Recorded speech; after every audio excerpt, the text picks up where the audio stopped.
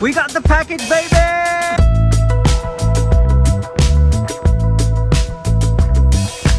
Customs Kazakhstan defeated.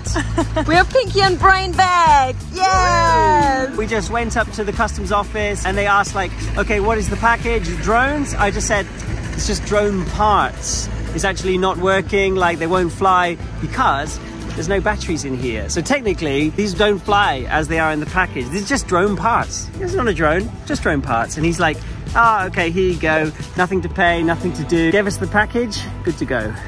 Thank you, customs office. Thank you, guys. In Almaty. Everything laid out for a crazy day. Oh God, that box is really heavy. Okay.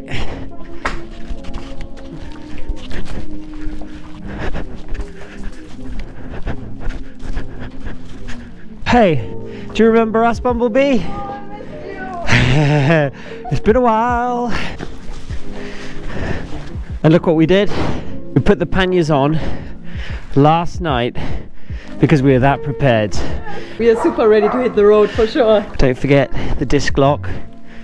I heard horror stories of people when they're like, pack everything up, get everything going, then they start riding, and then clunk, the disc lock hits here and the whole thing topples over. Now that we don't have water bottles anymore because we've switched to the camelbacks. Camelbacks? Is that what you call them? Yeah. Water carriers. Water bags. The Moscow Moto ones that come in the backpack. Now I've got the space where I can put my disc lock here. Nice and convenient. I love Gobi.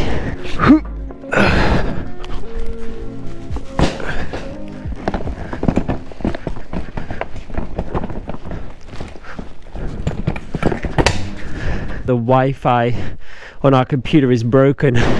When we want to upload videos, we had to physically like bring it into the hostel and connect it with the Ethernet cable up to the router. So basically this morning Lavi just dropped off the computer, set a bunch of videos to upload, and then just left it there.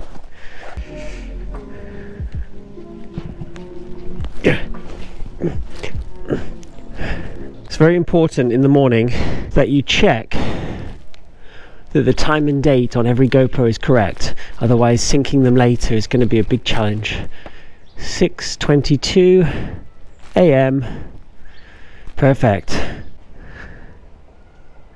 Upload complete. The Ethernet cable. This computer is like 12 years old. Look at this. Okay, time to get changed, hey? Ooh. Oh, yeah.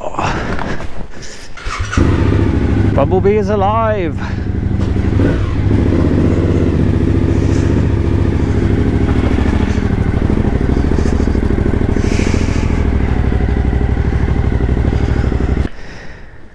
Three, two, one. Yep. All right. That's it. Ready to hit the road. Good morning world. Welcome back to our circumnavigation around the globe by motorcycle. We're here in the city of Almaty in Kazakhstan, and we got up nice and early this morning. We set the alarm at 5:15. Are you proud of us? It's been a while since we've woken up that early, but we've got good reason to wake up early because today we are heading out of the city and towards the border to Kyrgyzstan. So we are here in Almaty, and today we're going to be taking this road over the border to Kyrgyzstan and then this road towards Lake Issyk. Andre, the local motorcyclist that we've been hanging out with over the past week, yes, good.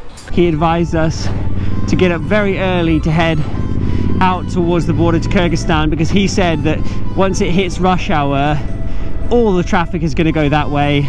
That road is going to be completely blocked.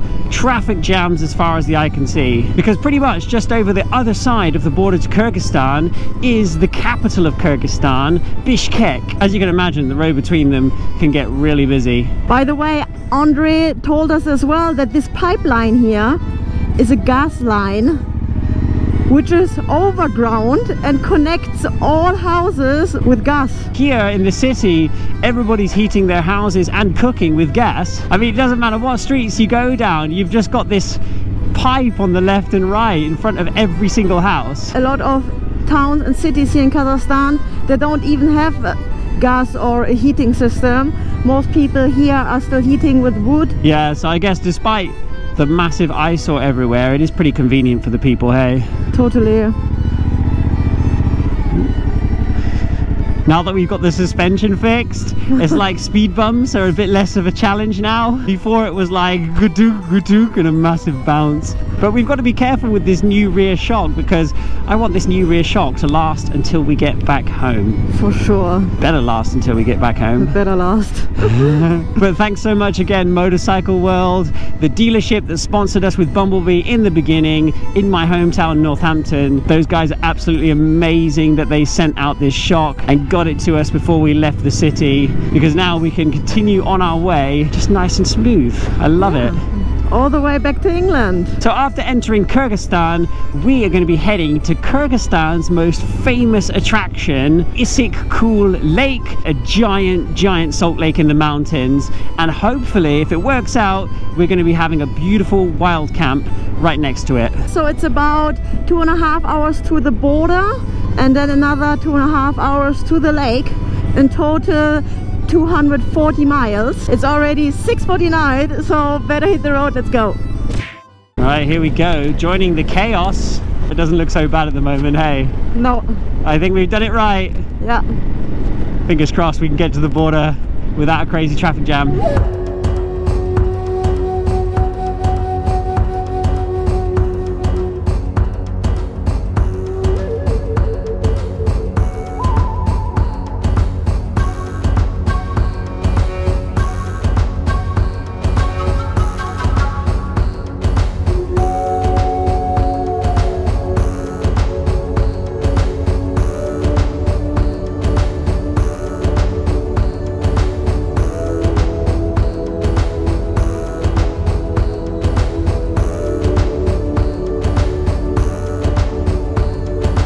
So we've hit a bit of road under construction and look at how dusty it is here. Yeah, it's really super dry. It's giving a good test to the shock, eh? Yes, feels good. Yeah, the shock's doing great. I mean, it's just amazing that we can go on like roads like this and it's pretty smooth. Yeah. I forgot what it was like to have a working rear shock. Now I feel like we can tackle some trails again. Oh yes, I'm up for it. So we're getting pretty close to the border to Kyrgyzstan now. You can see just in the distance some snowy peaks, the mountains of Kyrgyzstan. So we're just going to find a petrol station, use up a little bit more of our Kazakh money, tenge. And this border town is called Korday, and it's pretty much the first thing we've seen since we left Almaty, because in between has just been basically just a desert. Yeah, HL, this one here. HL, okay. The last petrol station in Kazakhstan. Here in Kazakhstan they have the cheapest petrol we have ever seen in our lives. It's something like 30 to 35 pence per litre. Yeah, which is just absolutely crazy. Yeah. Okay. Oh, thank you. Yeah? Okay. Yeah. Okay, okay. Spasiba. I think he said like, oh, I'm just going to do these guys and then I'll come to you. Yeah, I think so. Didn't understand a word, but I think that's the gist. Okay, thank you. Bye-bye. Okay, this is it. You can see up ahead, control point. Yeah, do you think we should go in this line or on that line? Oh, it's green. This line, obviously. Actually, it doesn't look too bad here at all. I mean, yeah. How many cars are there? 1, 2, 3, 4, 5, and then us. It's okay here? Shall I just go to the front? Yeah, perhaps. Yeah, let's go to the front.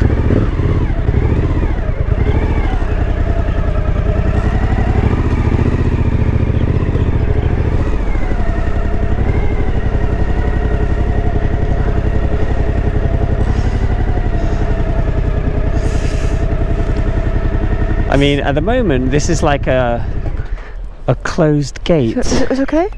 This one? This one? Yeah. Okay, I don't know exactly. Yeah. Ah, yeah, okay. There we go. Here we go. Yeah, thank you. Okay, I think we'll turn off the cameras now, shall we? Yeah. Here? There? Here? Okay. Okay. Okay. Alright. Okay. Oh. Okay. Yeah?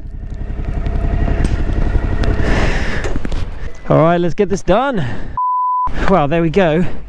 Literally 10 minutes and everything is done on the Kazakh side. We just had to give our passports, get them stamped, and then a guy came over and just asked us if we had money or drugs.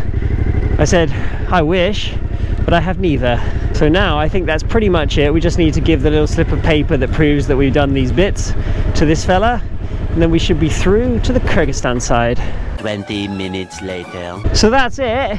We just crossed through into Kyrgyzstan and it's only 20 past 10. Can you believe it? Wow. Absolutely amazing. That was a super fast, super easy process. Wow. So we're just stopping here because here there is a money exchange and a place where we can get a local Kyrgyzstan SIM card. So we're just going to stop here, see if we can grab those things before we make our way into Kyrgyzstan properly. So I'm just leaving Lavi there to look after Bumblebee. So let's see if we can do it all here.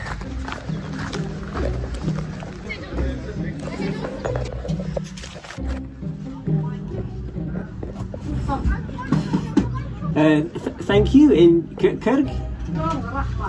Chong Rahmat. Chong Rahmat. Okay. Anglais. Anglais. Okay. Chong Rahmat. Rahmat. Bye bye. Okay, money exchange done. That was really, really easy, really fast. So let's find a SIM card. Oh, actually, I think the same place sells SIM cards.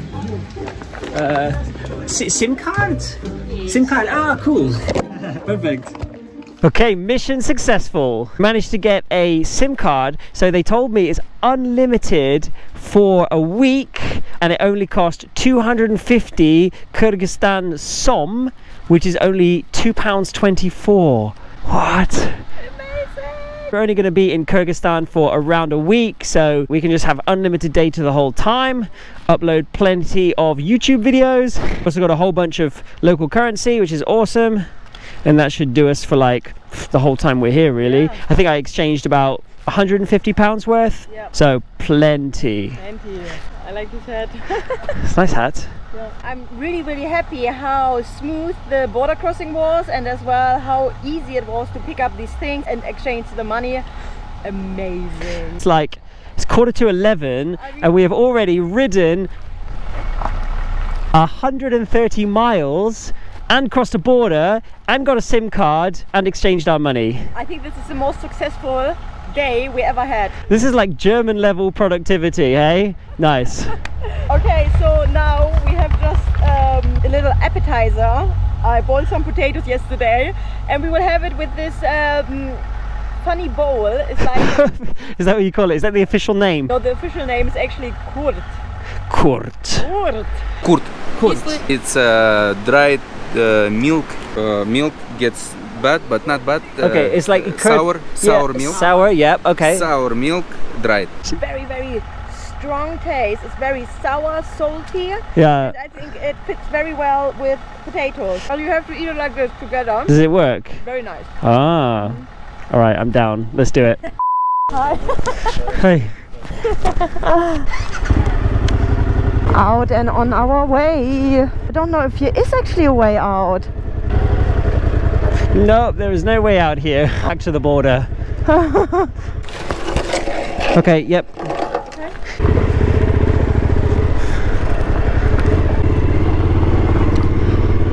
Yeah, that's a busy car park here. Andre told us doesn't matter what you do, don't park here on the streets because the police will come straight away and find you. Yeah, this is like, all of this is like a no stopping zone. But then apparently the police are also waiting right here because after the no stopping zone, yeah, there's a stop sign straight after. It's true. And apparently the police are always looking here. I think they actually have a police station right there. So everybody has to go to the line.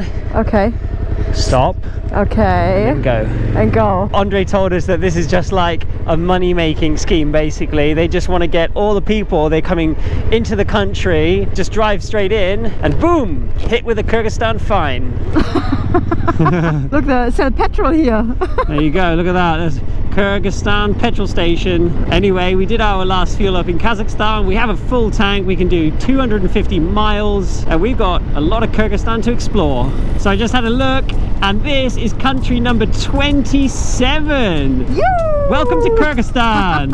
Amazing. I'm just so happy that everything worked so well. After we did the whole Russian bit, pretty much everything from now on is going to be like a breeze compared to being like pulled out of the queue, having to do an interview. I mean, this one was like barely more than crossing from England to France. It was like passport stamp. We didn't have to do a temporary import permit, which is amazing. So it was literally just passport control, check the bike going out, and then passport control, check the bike going in. So yeah, that's absolutely amazing. Slower here, yeah. Don't want to get in trouble on our first day in the country, hey? No, and there's the police on the other side. Oh yeah. Did you see them? Yep. Apparently it's the watermelon season here in Kyrgyzstan because we're just seeing tons and tons and tons of roadside watermelon sellers. Oh, they have a KFC here. They have a KFC here as well. There you go. KFC Kyrgyzstan. Is there another police car? Yep.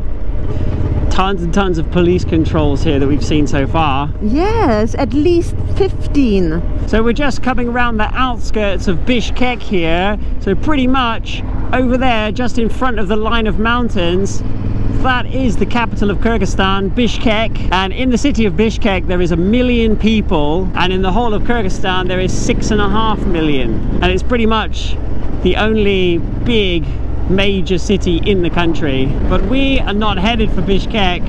This time we're avoiding the big city because we're heading for the countryside. We're heading for the mountains. And perhaps swimming in a lake. Look, this town is called Tokmok. Tokmok. There's a big fighter jet on the way in. There you go. What a welcome, eh? So we're just making it a bit of a detour now. We're going to see our first attraction here in Kyrgyzstan, which is an ancient minaret called Burana.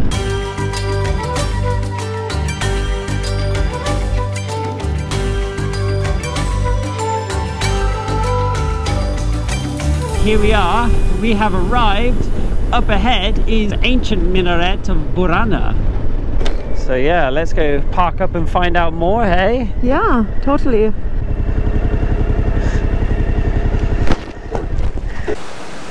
How do you like my outfit, which I have chosen? It's practical, that's what I can say. It's practical. You know, you're not going to get burnt shoulders, that's nice. You got your nice socks on to prevent blisters. You got your hat on. You are absolutely the cutest. Bye, Bumblebee. Bye bye, Bumblebee. So we're using this historical visit to have a little bit of time off the bike today because the bike was recording a temperature of 37 degrees before we stopped. So it is incredibly hot right now. It's mad hot. So yeah, a little bit of time off the bike, shorts and t-shirt, and see a beautiful part of Kyrgyzstan history. Almost forgot to pay. Hello, 2-person, thank you. Thank you. There you go, look at that.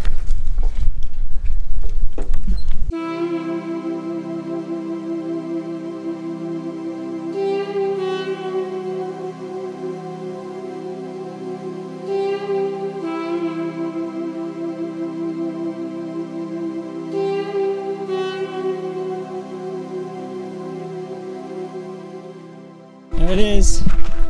There it is. Really nice design.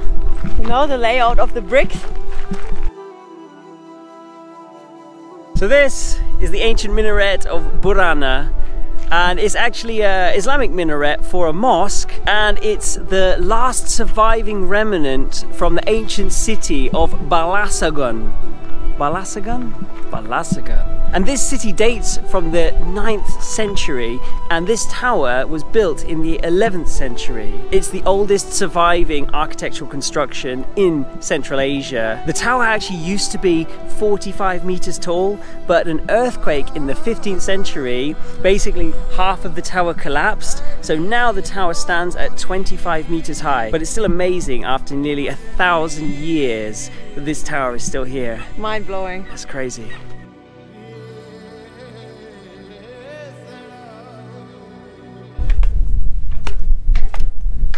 It's so cool, we can actually go inside the minaret. Oh my god. Whoa. That is steep and dark. Wow. Okay, I just had to take off my sunglasses. That's amazing. Look at the way that they've constructed this. This is kind of what I used to do with Jenga bricks when I was younger. Be careful, my love. Oh my goodness. Oh my god, this is so steep. Wow. I walk with my arms as well. Yeah, just look down there. I guess if you fall, you just have to like stick your arms out. Oh yeah, look, there's a little window for a nice view. Oh my god.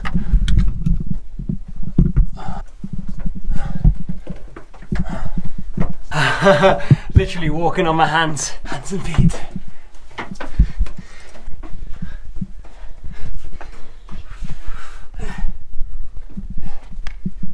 Wow, I did not like that staircase. Look at this view.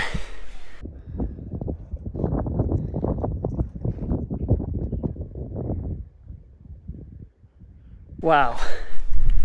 And over here behind us, got all the high mountains that I really hope we're going to pretty soon, because the whole time today I thought we'd be riding straight up into the mountains. So hopefully after this, we're going to be starting to climb. Down she goes. Literally the staircase is only wide enough for like one person, so we just have to hope there's nobody else trying to come up. You going backwards or forwards? I started backwards, but now I'm forward. I really don't like heights, so not cool. But it was a nice view. Are you going the right way? We're going up now. Oh yeah, I don't like this. This bit. Ah, there we go. Hey! Not doing that again. Welcome to Kyrgyzstan. Thank you very much. I really like your hat. Yes, kalpak. Kalpak. Kyrgyz traditional. Okay. Yes, okay. forma Okay. traditional. Yes. Yeah, your boots are amazing. Yes. Look at that. What's your name? Aidar. My name is Aidar. Aidar. Nice to meet you, Aidar. Yes. Very nice to meet you. I am horseman. You are horseman. Eagle man.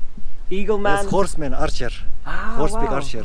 Cool. Yes, town Bakambaywa. Next to the lake. Yes, It's lake. cool. Yes, yes. Okay. In tourist, yes, eagle show. Ah, Yes, Facebook. Yes, Facebook. Facebook. Do you have Instagram? Instagram. Yes. Instagram. Oh, nice. Beautiful. Oh, cool. Very, very beautiful. So we're just having a little snack under the tree before we get back on the road. A couple of days ago, Andre picked us up and took us to like a bazaar, like a food market, the Green Bazaar. He treated us to a whole bunch of awesome stuff. These are macadamia nuts, and they are so super cool and tasty. And you open them with something like that. How cool is that? A little key almost. Yeah. Let's put it in. And they're so incredibly tasty. Yeah, it's really interesting because after we picked up all these nuts at the market, we looked them up online, and actually macadamia aren't from this area at all. So the macadamia tree is actually native to Australia, and they're mostly grown in Hawaii. Can you believe it? And then we find them like in a market in the middle of Almaty. How crazy is that? But I think these are literally one of the tastiest nuts I've ever had. And they did a study on the genetic diversity of macadamia trees, and they found that all of the farmed trees that are currently out in the world, pretty much stem from a single batch of seeds that they took from a single area of land in Queensland, Australia. So they can trace it back even to the very first cultivated tree in like the 1850s, I think it was. How crazy is this world, hey? How crazy. They must have picked a good one because it's really good. And we also got from the market a whole bag of pistachio nuts. They're both really, really tasty nuts, but actually I think maybe even pistachios are slightly nicer than macadamias. Well, they're absolutely both so delicious. And then also we got like a whole bag of these milk balls, these salty milk balls. I don't even know what's called. Oh yeah, kurt, because he said it's like kurt, like Kurt Cobain. So thanks, Andre. This is some really nice roadside snacks.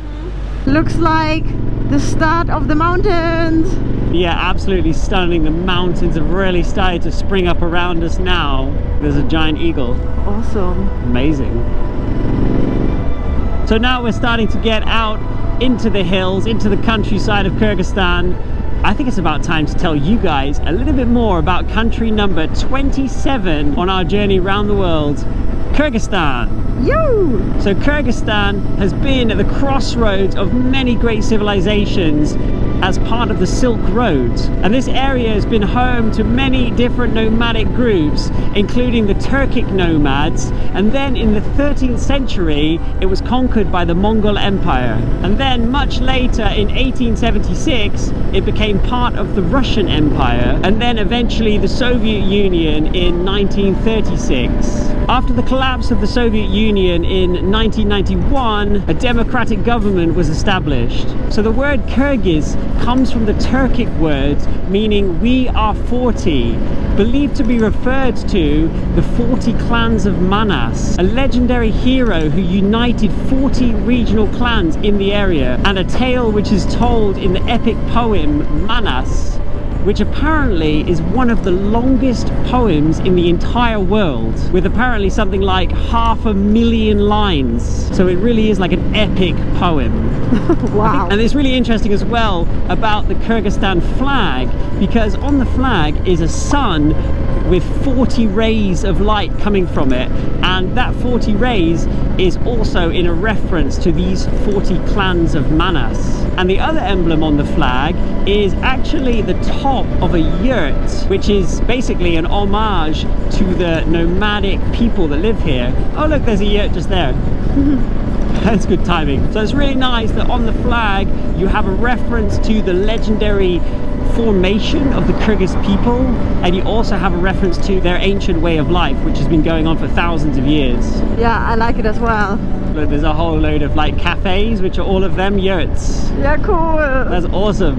So the mountain range that dominates Kyrgyzstan, and the mountain range we're actually heading towards right now, is called the Tian Shan mountain range. And there are super high mountains here. The highest mountain in Kyrgyzstan is called Purbado, and it is 7,439 meters high. There we go, we just spoke about the Kyrgyzstan flag, and there it is, painted onto the side of a mountain.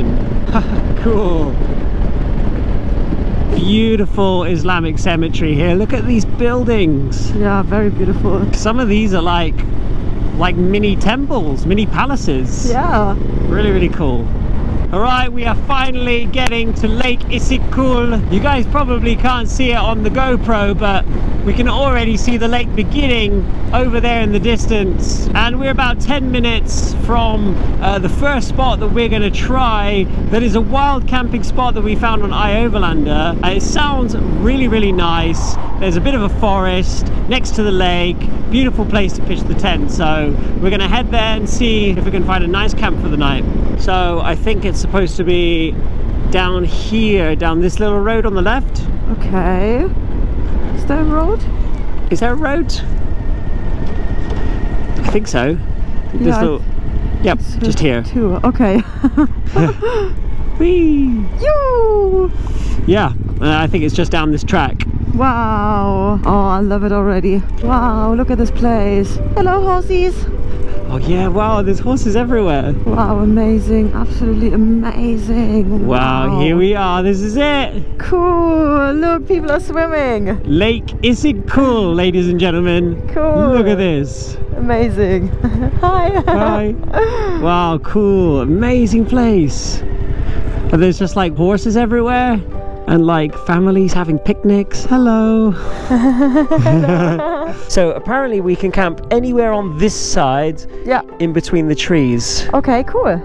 Yeah, so I think we've just got to kind of pick a spot. Let's have a look.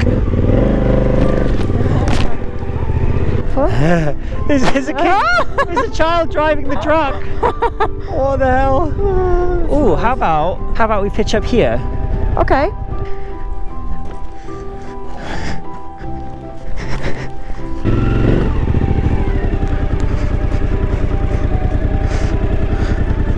All right, yes. So whilst Lavi's doing all the hard work setting up the camp, I thought I'd tell you guys a little bit about this amazing lake in front of us, Lake Issyk. So this is actually the 7th deepest lake in the world, and it's the 10th largest lake in the world by volume. It's really interesting because the name Issyk means warm water, and that's due to the fact that it's actually a saltwater lake, and so actually it never freezes, and it's salty because it has no outflow. So it's actually the 2nd largest inland body of saltwater in the world behind the Caspian Sea, and the largest mountain lake in the world behind Lake Titicaca. So it's a pretty impressive lake. Absolutely amazing that we could come here on our first day in Kyrgyzstan and camp just there in front. Amazing.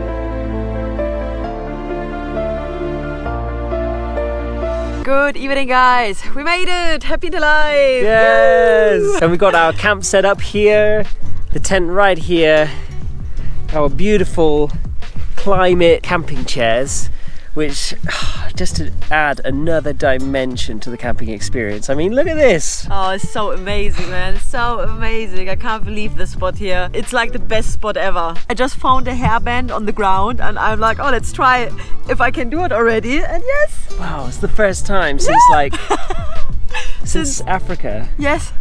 Wow. So that's pretty cool. So it was a pretty long day in the end. I think we were on and off the bike for more than 10 hours today. We crossed the border, we rode over 260 miles, we visited a tourist attraction, and now we're here at the gem of Kyrgyzstan, and it's just been a really full-on day, but a really nice day. Yeah, it is absolutely amazing that we can camp here tonight, you know, surrounded by so much epic nature. It's a really nice scene as well to see the local life, you know, kids running around and people are swimming. It's just really nice. So that's it from us today. We hope you enjoyed the video. If so, please give us a thumbs up, subscribe to the channel, share the video with your friends and family, comment below, and we will see you next time.